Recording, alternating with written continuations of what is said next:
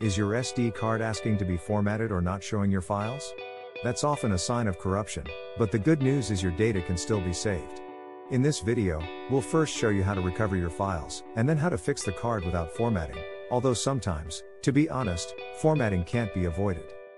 Before trying to fix your SD card, make sure to recover your data first. Otherwise, it could be permanently deleted or overwritten, and since SD cards are quite sensitive storage devices, the risk of corruption doubles. That's why it's safer to start with a byte-to-byte backup of your card and then work on that copy, not the original.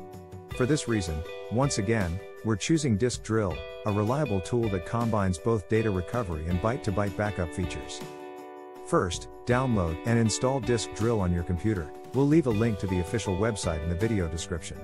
Insert your corrupted SD card into the computer using a card reader. If Windows prompts you to format the card when you connect it, just click Cancel. Open Disk Drill, go to the sidebar and choose Byte-to-Byte Backup. Select your SD card from the list, then click the Byte-to-Byte Backup button at the top. Choose a safe location on your computer with enough free space. The backup will be the same size as your SD card. Click OK and wait for the process to finish. Once the backup is ready, go to Storage Devices in Disk Drill and click Attach Disk Image. Select the backup you just created, and start a scan by clicking Search for Lost Data. At this stage, you'll need to pick a scan type, Universal Scan or Advanced Camera Recovery. Start with Universal, and if your recovered videos turn out corrupted, try Advanced Camera Recovery. It's built for fragmented video files from SD cards. When the scan is running, you can already see recoverable files appear. Use filters to sort by file type, and preview to confirm the files are intact. Mark the files you want and click Recover. Pick a safe destination on another drive, never recover back to the same SD card. After this, your data will be safe, and you can move on to fixing the SD card without formatting. Now let's move on to the actual fixes. And if you're lucky, the issue might not be with the SD card at all, but simply with the reader or USB port. So, try another USB port on your computer.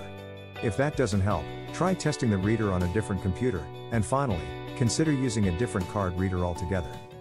If the problem isn't with the port or the card reader, the next step is to run a check disk scan. CHKDSK is a built-in Windows tool that looks for file system errors and fixes them. With the /r parameter, it also checks for bad sectors. Running CHKDSK can sometimes cause data loss, so recover your files or make a byte-to-byte backup first. To run it, right-click the Start button and choose Terminal, Admin. Then type CHKDSKD/r/x, replace D with your SD card's letter, and press Enter. Windows will scan the card and fix errors automatically. When it's done, check the summary and try opening your SD card in File Explorer. If check disk didn't solve the issue, the next fix is to add or change the drive letter.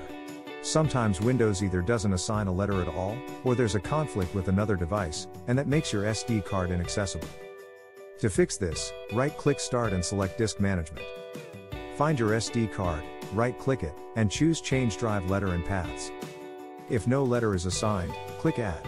If there is one, click Change. Pick a new letter from the list, and confirm with OK. If none of the earlier fixes worked, the issue may be with the partition itself.